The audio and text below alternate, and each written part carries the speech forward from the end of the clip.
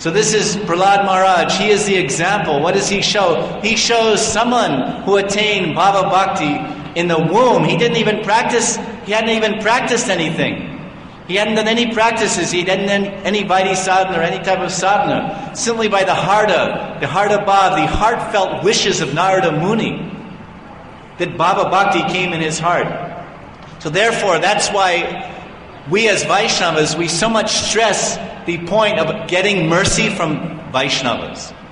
We always say, Kripa Karo, Kripa Karo. Oh Prabhu, Kripa Karo, please give me your mercy.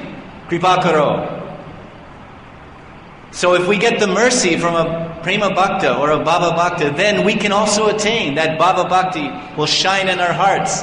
That Samvit and Ladani, that Sarup Shakti, that very personal, internal energy of the Supreme Personality of Godhead, which is made of full knowledge and full bliss and bhavas and ananda, will shine in our heart and fill us with ruchi.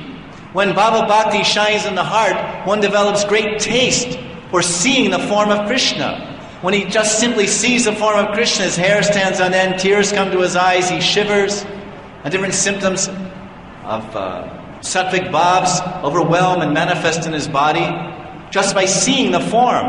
And when one chants the name, it's called Nam Ruchi. This is real Nam Ruchi.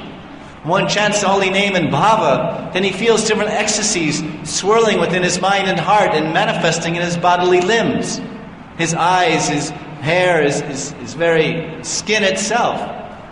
So bhava, when bhava contacts the devotee, this is called, Prabhupada calls Bhava Bhakti chapter Nectar Devotion, ecstatic devotion.